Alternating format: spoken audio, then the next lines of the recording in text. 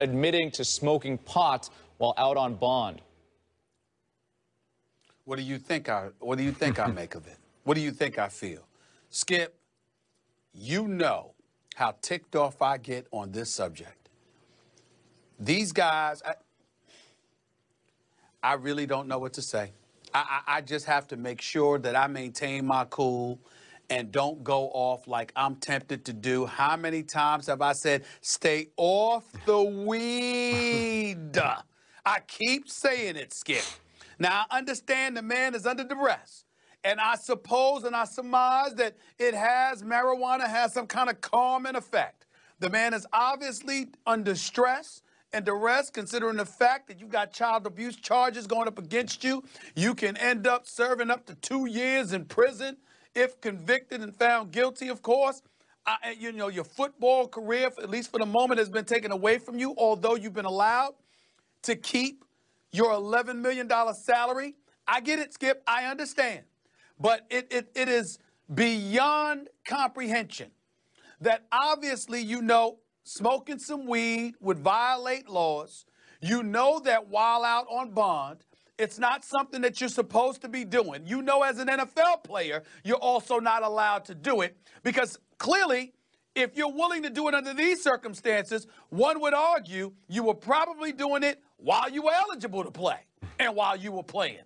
And so, again, I just don't know what to, Skip. Good Lord, thank the good Lord I am on FCC airwaves. I thank the good Lord. It's hard to take, man. I don't understand it. I don't understand how these dudes put themselves in this situation. I truly, truly, truly do not understand it. That's the kindest way I can put it. I think to go any further than that, Skip, I might lose it. I ain't gonna lie. Okay. I'm just not gonna lie to you. Well, let me pick up the ball and try to not run with it, but walk with it. This is inexplicably mind-blowing to me. I don't begin to understand what I read last night about what happened. I do know Adrian a little bit. He can be a little bit of a weird dude, Stephen A. Sometimes he can be almost naively honest, if you will. So my first thought last night, just trying to give him the first break that I could give him, was it possible, I asked myself, that Adrian Peterson was making a joke about doing a little weed to the tester the way some people used to make jokes, unfortunately for them, as they put their bag on the conveyor belt at airport security. Oh, I got a bomb in here. Ha, ha, ha, ha. Yeah, and now you're arrested. Well, was he making a joke? Well, surely he wouldn't joke about that. I don't know the result of the test. It has not been made public. So I assume the proof is going to be in the pudding. Will it show that he did a little weed? And then the next question I asked you, Stephen A., was he asking for a favor from the tester? This is a tester from an independent agency that is hired by the court. And was he basically trying to say, hey, I'm Adrian Peterson, give me a little break here? I don't know. Would he try that? Would he be that naive to try that with a veteran tester? I don't know. And then finally, he's hired one of the best in the business in Rusty Hardin.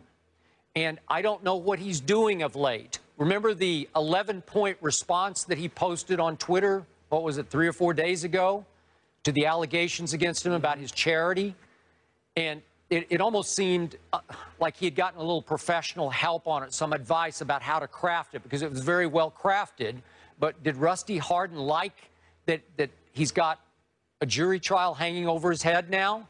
It's coming right down the tracks. Do you want to be posting those things on Twitter before you have your day in court? I don't think it's that wise, but that's just me. So what is he doing? I don't know what he's thinking. Do you have any, can you explain any of what I just posed as questions? Yes, I can. I can only guess and surmise, but it makes sense to me as I think about what your point is, Skip. I've met Adrian Peterson once. It was a few months ago, actually, for an ESPN event. I was there. I do find him to be a little bit weird in terms of his honesty and whatever. I like the guy. I do too. I'm rooting for the guy. I hope that he's able to get past this. That I mean it on that level. Okay. Having said all of that, Skip Bayless, these are some very serious charges against him. I think he's an individual that is obviously his defense is pointing to how he was raised, how he was punished, and how it's something that's all he knew, and that, in some states it's relatively acceptable, although there are lines that you simply cannot cross. And so he's going through a little battle here because on one hand, he understands the uproar because we all must protect children. On the other hand, he's sitting there saying, I'm a father. This is my son. This is my child. I just disciplined him. I've never had any kind of criminal record or anything like that. This is the first time I find myself in this situation. And then every time you turn around, whether it's with this charity or with something else, people are trying to bring other things out about him to sort of build a case against him in a court of public opinion.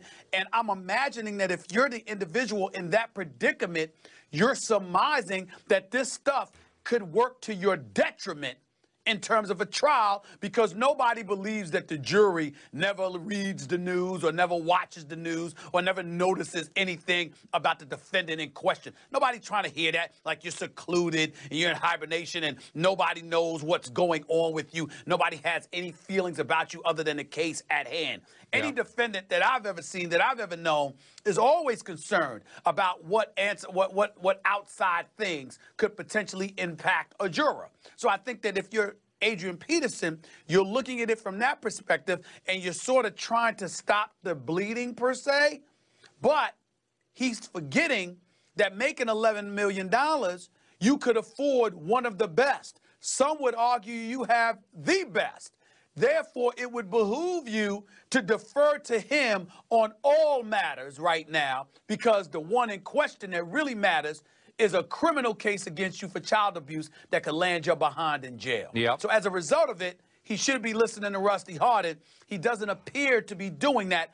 I sort of understand why, from the perspective that if you believe that you're innocent or that you're being wrongly accused or excessively accused, and other people are bringing stuff up that has nothing to do with the case to sully your name and your reputation and therefore influence potential jurors to vote against you, you might be concerned about that, and that might make you act out of turn. That's the only thing that I could come up with. Okay, so to sum this up, help me out here, because I'll be the first to admit I don't know all that much about court proceedings.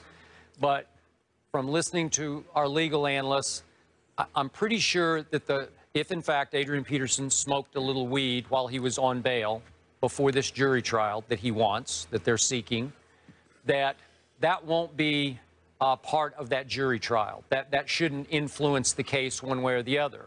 But yet, in this day and age, bombarded by media everywhere, how do you even find the jurors who weren't influenced by this? Won't they hear it? I mean, how can you find 12 jurors who didn't hear that he smoked marijuana or said he smoked marijuana while he was out on bail?